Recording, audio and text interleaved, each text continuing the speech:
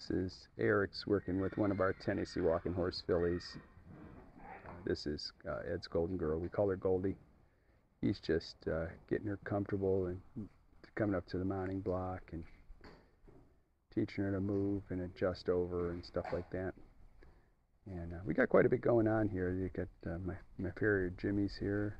You can see he's in the background. He's trimming. That's Fifth of Gin. All our Tennessee walking horses. People ask us all the time. All our horses are barefoot. We don't do any of the pads or anything like that. We're not into that at all. We're breeding, raising, and training Tennessee walkers for trail and pleasure ride. Good riding horses. And that's what they were known for, and so that's what we're doing. They have such great personalities, demeanors, and everything. They call them the golden retriever of the horse world. They're just such sweet-natured horses. A lot of try and a lot of heart. They have a good motor to them. They have some incredible endurance, smooth ride, especially when they're started like how we start them. We get them real balanced and all that, coordinated. A lot of times, if they're coming out of the padded world, you get a horse that just knows how to move in a straight line and they're just uncoordinated and they race through your hands and all that kind of stuff. And as you can see, our horses just aren't like that, and it's just how you raise them and how you train them.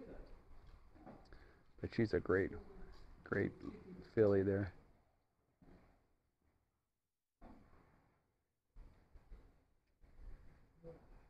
And like I said, that guy in the background there, that's Fifth of Gin. He's a stud. He's a stallion, and you know, this is how we work them. We work them around like this, and so they get used to everyone's.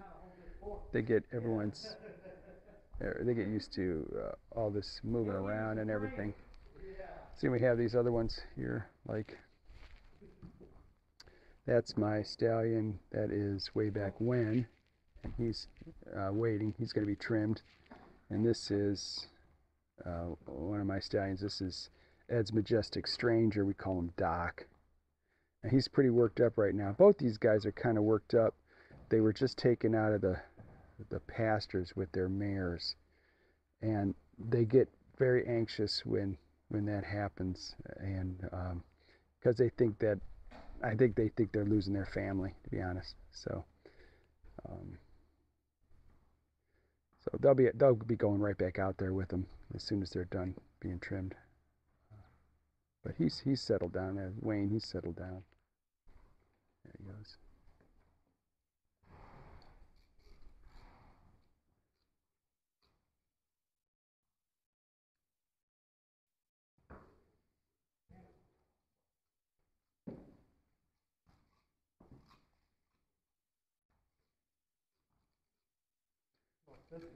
So this is like what I call a willing partner.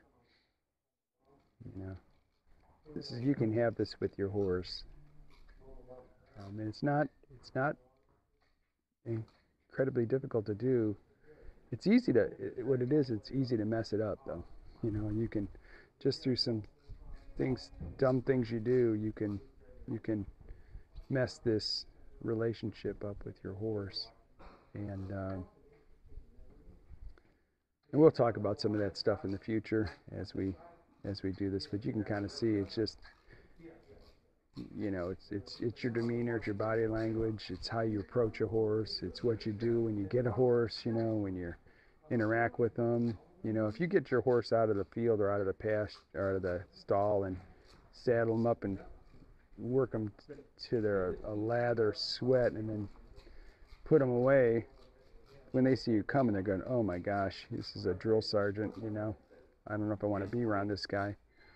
Now, there's some of that you need to, you know, require stuff out of them, just like you or me. I mean, we rise or fall to the amount of, you know, expectation we have. So you want to have some of that, but we bring our horses in, and a lot of times we'll feed them or brush them, and so they look forward to us being around. They associate a lot of good stuff with us, and then they also associate You know, if they're learning stuff and they're getting more comfortable around people, they like it.